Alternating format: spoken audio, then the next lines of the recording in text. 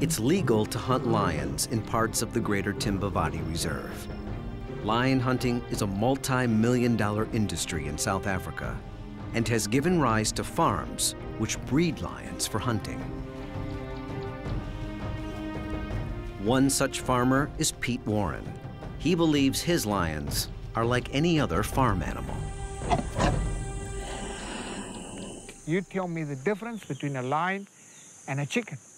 A lion is an ideal farm animal.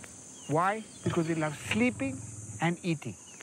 This lion at least has a 5-year span, which I rear him to become a male trophy, which will then sit on the wall for a long time.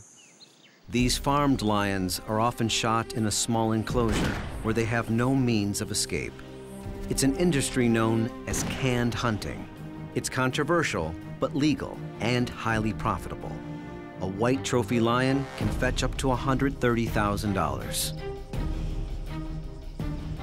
To produce the most impressive trophy lions, farmers often resort to inbreeding, mating two related lions together to guarantee a desirable trait, like pure white coats.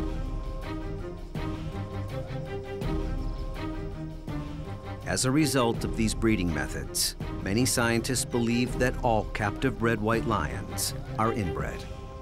The problem for the white lions has been twofold.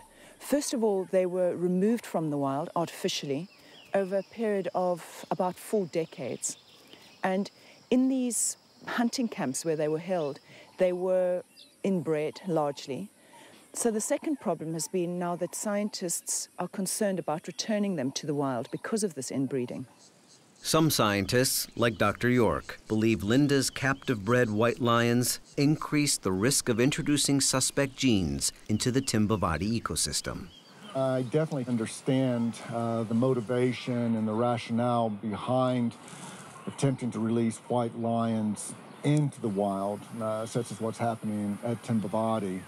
But my real fear is that if one were to release certain negative traits into the population, it's nearly impossible to go back once it's happened. If there's anything that we've learned from history is it's not nice to fool with Mother Nature.